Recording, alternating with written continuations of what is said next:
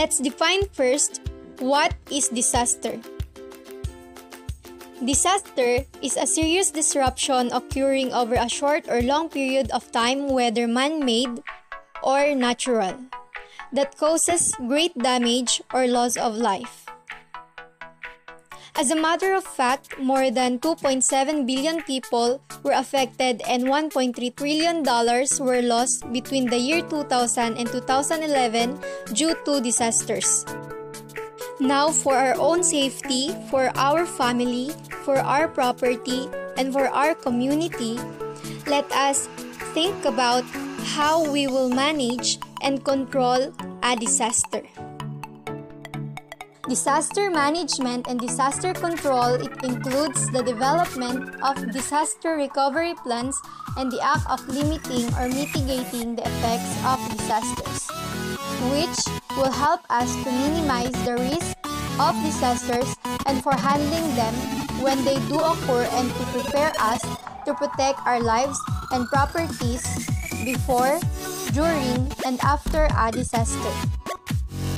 Example is that when there's an earthquake. We know that we can prevent natural earthquakes from occurring, but we can significantly mitigate their effects. Preparation for earthquake. Before earthquake, prepare your house or workplace. Prepare an emergency supply kit, make it accessible all times. Learn to use the first aid kit, fire extinguishers, alarms, switching off water lines, gas tanks, and circuit breaker. During the earthquake, we must have proper response during shaking. Let's apply the drop, cover, and hold technique or stay in the safer part of the room. Stay calm and alert. Watch out the falling objects that may cause injury. After earthquake, evacuate. As soon as the shaking stops, take the fastest and safest way out. Expect aftershocks and be updated. Monitor the situation from the radio. Check yourself and others for injury. Speaking of injury, there is an appropriate first aid and bandaging to someone who was injured. To prevent accidents, to prevent added injury or danger, to prevent suffering or death, to train suffering or death, and to provide proper treatment when emergency occurs. There are 6 qualities that we must possess to become a good first aider. First, be gentle.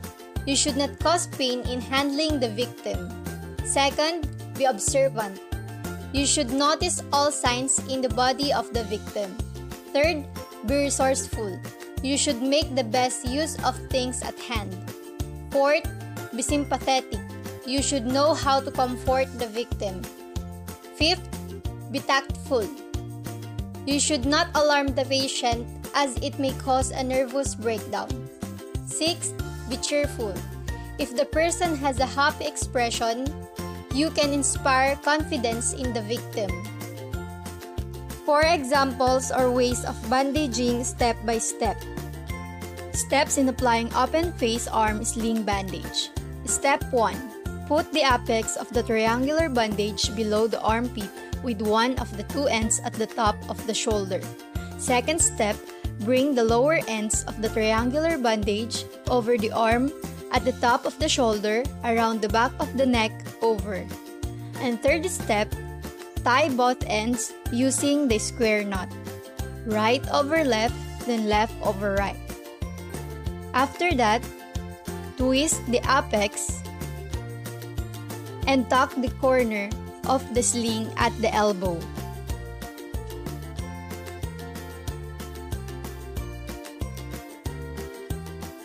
Steps in making underarm sling bandage using the open face. First step, place the apex corner of the triangular bandage below the armpit with one of the 2 ends at the top of the shoulder. Second step, position the lower end of the triangular bandage over the arm, passing under armpit towards the back of the neck. Third step, tie both ends of the bandage using the square knot. Right over left and left over right.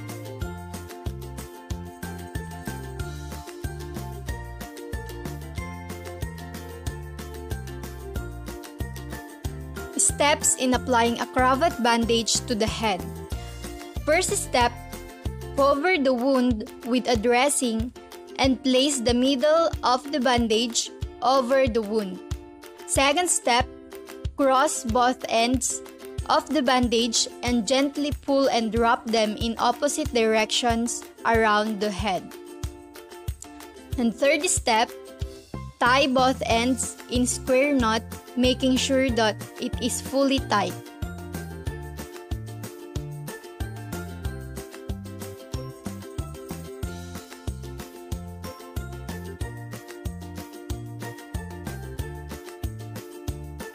Steps in applying a cravat bandage to the open palm. First step, apply a dressing to the wounded area and lay the mid of the cravat bandage over the palm with the ends hanging on both sides.